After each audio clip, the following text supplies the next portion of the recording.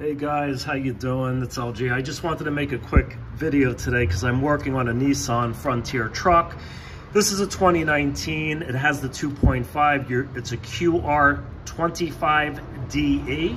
Very popular in the more recent Nissan vehicles and trucks. These have timing issues like every other modern vehicle. The timing chains do wear and things break. I just wanted to show you about a couple things. First of all, how to time it. This isn't exactly how to time it because the timing cover's not off, but this is a great way to check it. It's not very clear in some of the Nissan manuals, but you will see down below, the crankshaft pulley has 3 marks on it. I highlighted the one mark using some whiteout. The surface here on the forward portion of the crank pulley actually has divots cut in it where you could put your fingernail and get caught in there, or a small screwdriver. There's 2 marks ahead of the timing mark that you need to use. There's 2 marks very close together here. From the factory, these are painted white. The paint is long gone, and this one's generally painted red. The paint is long gone. I don't care about these. I just mark the one that goes to this pointer.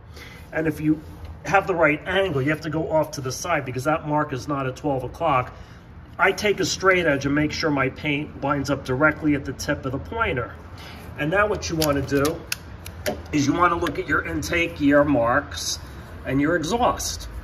You could put a 19mm bar. You see I got a ratchet and a socket on the crank pulley, 19mm hex. Rotate the engine clockwise only. Never rotate counterclockwise on a chain motor. You could cause damage and the chain could slip. Secondly, this is an oil passage in your VVT gear. The cover that goes on here has a nipple with O-rings that goes into the oil passage.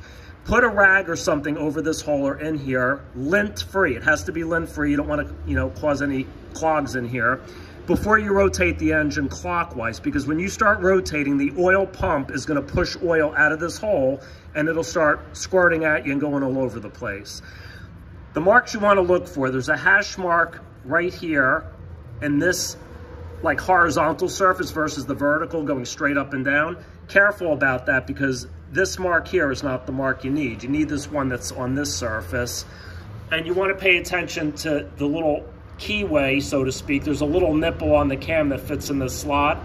This has to be up, but it's actually supposed to be to the left. This chain has skipped. This mark here has to be slightly to the left of center as well. This shouldn't be at 12 o'clock, more like at 11, and slightly forward, not this timing cover hole, this bolt here. This mark should just be slightly ahead, and this guy here actually should be slightly to the left. And when it's slightly to the left, there's a small hash mark here that'll be roughly above this thread patch in the actual timing cover surface. So you ignore the bolt here and you go with this hole. And on this side, you actually go with this bolt and you ignore that right there. So I know we slipped. We're off just one tooth. The engine still runs. It's setting a retarded timing code for bank 1 because bank 1 is the only VVT gear with the cam sensor. Cam sensor's in back of the head, by the way, not in the front.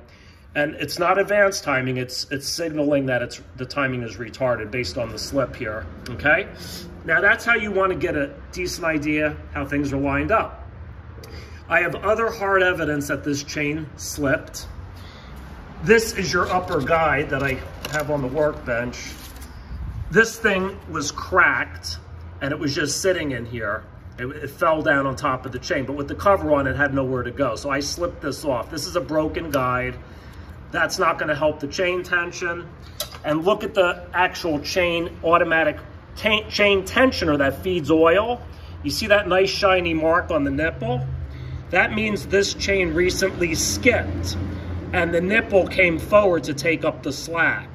That shiny mark is recent, and the oil stain in front of it proves that this thing was, the pintle was riding to the left, back a bit, before the chain skipped. And when the chain skipped and we lost that upper chain guide, this thing popped out. Another major problem.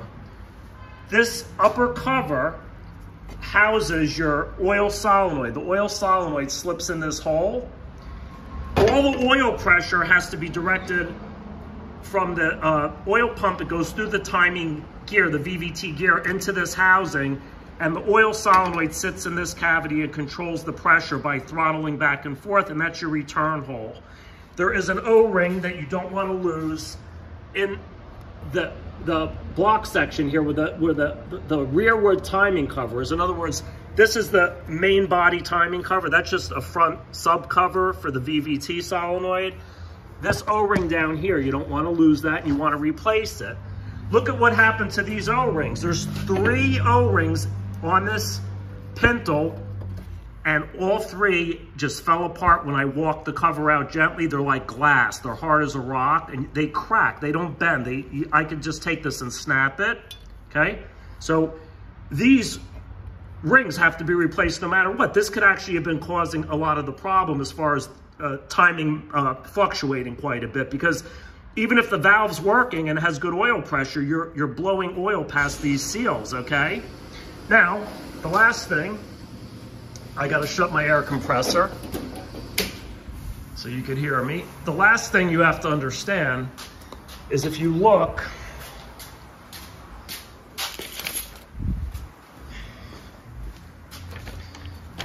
the last thing I want to go over with you guys, if you look on All Data or Mitchell or a place like that, get yourself a diagram of how the timing marks work, and you'll see what I'm saying.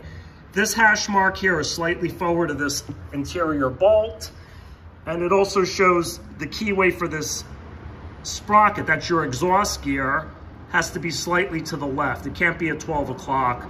Secondary hash mark here is above the cover bolt hole, the thread patch, okay? So everything I explained here is right here. I showed you how these marks work with the reference of the bolt and not being perfectly at 12 o'clock, and then the hash mark here with this bolt hole. That's all outlined here. Just get yourself a service manual of any kind, or you could download this stuff online sometimes for a small fee. You're gonna see how they want this thing lined up top.